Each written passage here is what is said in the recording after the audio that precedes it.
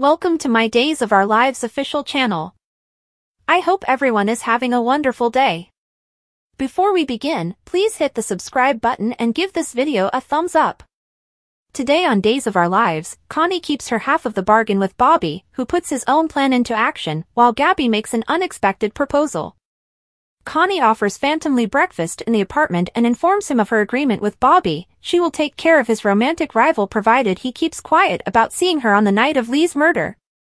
Imaginary Lee inquires as to whether she intends to murder Rafe in the same way she murdered him.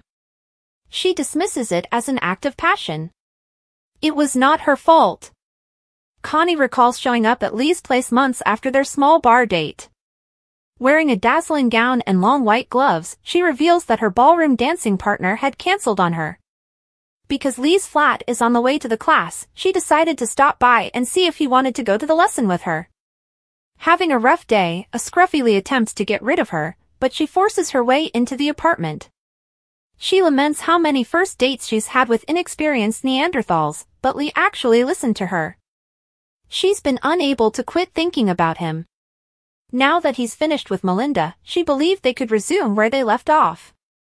In the present, Connie claims that if Lee had said yes to her, everything would be different. Kristen hands Ava her contract in the living room of the DiMera. She will be in charge of DiMera's new asset recruitment.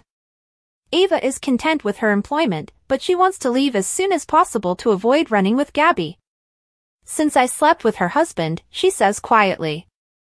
Gabby wakes up in bed and paws at a sleeping Stefan.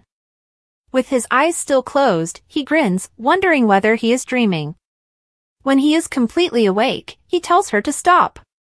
He is still unhappy over the news conference. Gabby believed that after months of abstinence, he would be unable to keep his hands off her. She gets up from bed in a huff. Rafe questions Marlena at the townhouse about if she believes Bobby knew anything about Lee's murder. She realizes he could be playing Jada, but she doesn't think he's harmful. She emphasizes that someone with mental illness is significantly more likely to be a victim than a perpetrator. Regardless, Rafe dislikes Jada being alone with him. At Bayview, Jada pressures Bobby for information on Lee. He recalls Connie's visit. His countenance tightens, and his eyes blink rapidly. He winces and holds his head. When he stops yelping in pain, he looks up at Jada with a shocked expression. "Why do you call me Bobby?" "I am Everett." He glances around, perplexed, and wonders where he is. Jada runs off to find someone. In a flashback, Connie admits to Lee that she knows he's been visiting a therapist and offers to heal him. He accuses her of stalking him. She calls it caring for him. He angrily orders her to go. When she refuses, he decides to call the police. She grabs a knife and stabs him in the back. Panicking, she concludes it's not her fault because Gabby's tormenting him, with Melinda piling on, is why he rejected her. Gabby needs to see what she's done, so she texts Lee from her phone. Connie says farewell to Lee, saying they couldn't be together in life, but in death, Lee will always be hers. She begins to leave when someone knocks on the door. She hides as Gil enters to look for Ava. He gasps as he sees Lee's body. The black book falls from his grasp. As Gabby walks inside the DiMera mansion, Kristen tells Ava to keep her mouth shut about sleeping with Stefan. Kristen takes a call, leaving an apprehensive Ava alone with Gabby. Gabby shows gratitude for Ava's sacrifices to keep her safe. She's glad Stefan didn't have to go through it alone. Stefan reluctantly joins them, and Gabby departs. What the hell was that about? Stefan demands of Ava. Kristen returns to update Stefan on Ava's hiring status. She joyously insults an unimpressed Stefan. Ava signs her contract, and Kristen goes to take another call. Stefan is concerned that Kristen or Harris will tell Gabby that they slept together. Ava convinces him that Kristen likes her, and Harris leaves Salem. So do not worry. Marlena arrives after Jada has returned to Everett at Bayview. She identifies him as Everett, who is in tears. They explain how Bobby took over, but Everett claims he is back and wants to get out of there. Marlena is overjoyed with his breakthrough, but believes he should stay a few more days. Everett is determined to rehabilitate, but he has a job and a relationship to return to. He wants to feel in control again. Marlena does not believe he poses a threat to others and agrees to sign his release. When Gabby meets Rafe at the pub, he informs her of Bobby's allegations regarding Lee's death. He tells her that it will not impede her release and encourages her to focus on regaining her life. He then tells her that Abigail may still be alive. At the flat, Connie explains that she wanted Gabby to be caught standing over Lee's body. She was terrified that Gil would wreck her scheme. In a flashback, Gil crouches down to touch Lee's neck.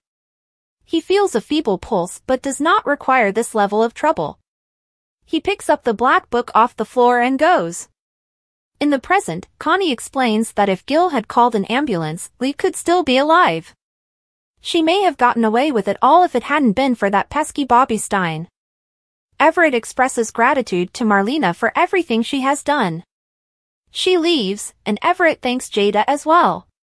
She inquires if he recalls talking to her about Li Shin. He reacts with confusion. She advises him to concentrate on getting better and goes. Everett's solemn gaze turns wry when he remembers Connie proposing him the bargain. Sounds like a plan, a smug Bobby says in the now.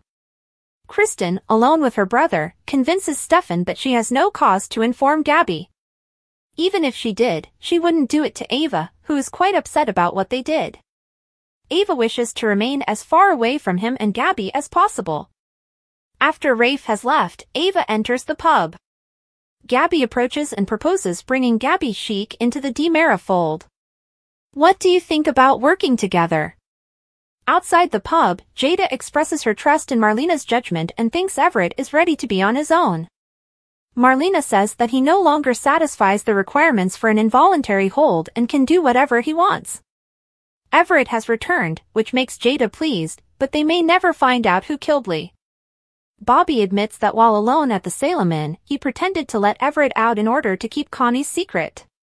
Now Connie needs to do her bit and get Rafe out of his way.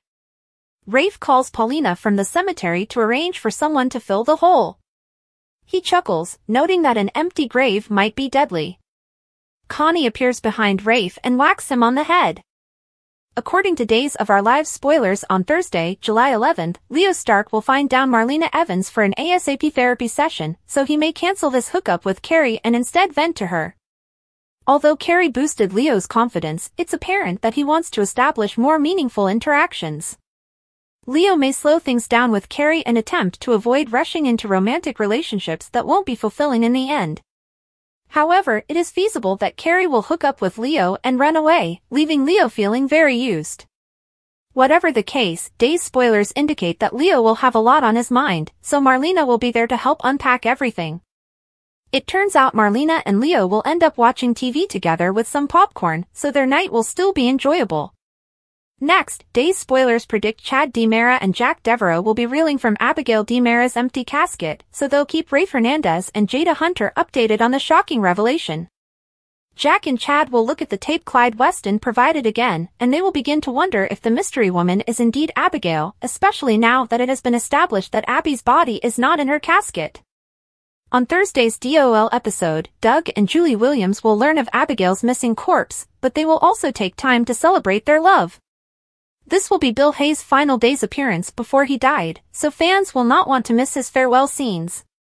It will be difficult knowing that Hayes has no more episodes remaining, but this one was undoubtedly memorable. Days of Our Lives spoilers suggest Doug and Julie will have a powerful chat at the Horton house, but we'll have more on Doug's demise later. Days of Our Lives spoilers for the week of July 15th to 19th state that Marlena Evans will scold EJ DiMera for his role in keeping Jude Brady away from Eric Brady. Later, Johnny DiMera would discover EJ moping about the loss of Nicole DiMera, allowing him to gain updates on the entire terrible narrative and console his father despite EJ's poor choices. Meanwhile, Nicole will corner Leo Stark and allow him to use it for his own deception. DOL viewers will also see Nicole and Eric having an honest chat about their feelings, so they may reflect on their history and decide where they want to go next. Brady Black will be astonished to learn that Teresa Donovan is marrying Alex Kyriakis so soon. Brady will realize that the wedding is taking place that very day, and he may struggle with his own residual feelings for Teresa, regardless how difficult she may be. Alex will be surprised when Justin Kyriakis makes a great gesture, which could result in a lovely moment despite all of the tension over the last few months. Day's spoilers reveal that a double wedding is on the horizon, so Alex, Teresa, Xander Cook, and Sarah Horton will all prepare to exchange their vows. Before they marry, Xander plans to give Jack Devereaux a special gift. Is Xander going to give Jack back his share of The Spectator? Thanks for watching. If you like this video, so please don't forget to subscribe my channel and don't miss any update.